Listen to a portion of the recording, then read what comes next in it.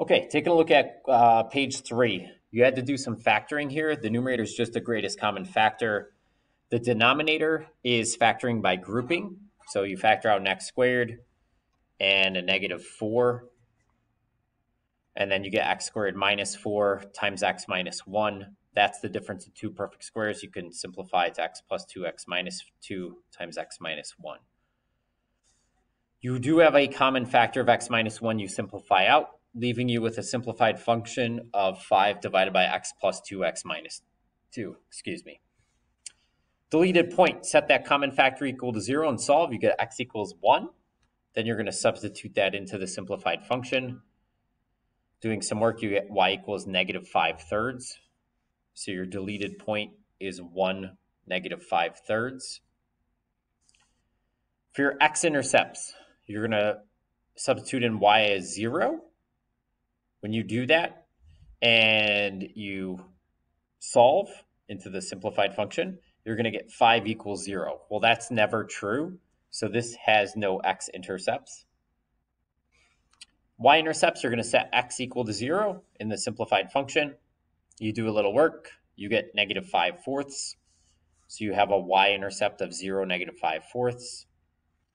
Vertical asymptotes, set the simplified denominators equal to 0. Not all three, just the simplified function. So x plus 2x minus 2, set those equal to 0 and solve. You're going to get -2 and +2. Horizontal asymptote, you're going to go back to the original function. The degree of the numerator is 1. The degree of the denominator is 3. So the degree of the denominator is higher. That means you're going to have a horizontal asymptote at y equals 0, which is the x-axis. Oblique, there's none, or slant, because the degree of the numerator is less than the denominator. Number 7, does it cross? So y equals 0, that was the horizontal asymptote. Plug that in for y. Solve for x. When you do, you get 0 equals 5. That never happens, so no crossing of the asymptote. And for your domain, you're going to set the entire denominator equal to 0 and solve. So even including that shared factor. So this is all real numbers except -2, +2, and +1, which you'll see written there. When you plug this into your calculator, you're going to notice a few things. This graph has 3 sections to it. Make sure you clear this out. Alpha y equals, and you plug this into your calculators. I'm going to go back to Zoom 6. That's just the standard window. And I can see the 3 pieces of this rational function pretty well as far as what's happening as it comes up to these vertical asymptotes and this horizontal asymptote. So things that I'm looking for, your deleted point, 1, -5/3. That's 1 and -1.6 repeating. So that's this point. It's an open circle. Your y-intercept was 0, -5/4 or -1.25. There are no x-intercepts. This should be a clean, crisp graph where the graph is getting closer and closer to these asymptotes, but not crossing.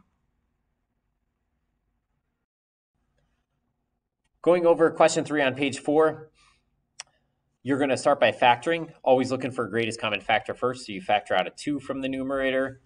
Then you're left with a trinomial, numbers that add to -7, multiply to 12. That's x minus 4 and x minus 3. Denominator just has greatest common factor of x. Then you have a common factor of x minus 3. So your simplified function is just 2 times x minus 4 divided by x. So deleted point, set that common factor equal to 0. Solve, x is 3. Plug that in to the simplified function for x. You get y is -2/3. So 3 -2/3, that's your deleted point. X-intercepts, set y equal to 0 for your simplified function. You're going to do a little work here. You get x equals 4. If you want, you can distribute the 2, add the 8, and divide by 2. You're going to get the same thing. For the y-intercepts, you're going to set x equal to 0. You get negative 8 divided by 0. That's undefined, so you don't have any y-intercepts. I think I just misspoke. No y-intercepts. Vertical asymptotes, set the simplified denominator equal to 0 and solve, so x equals 0. Horizontal asymptotes, go back to the original function. The degree of the numerator and denominator are the same. So you're going to divide those leading coefficients, 2 divided by 1. Your horizontal asymptote is going to be y equals 2. Therefore, there's no slant asymptote. You cannot have a horizontal and a slant asymptote at the same time. Crossing the horizontal asymptote, does that happen? It does not. If you set y to be 2 from the horizontal asymptote to your simplified function, you're going to end up getting 0 equals negative 8. That does not ever occur. No crossing.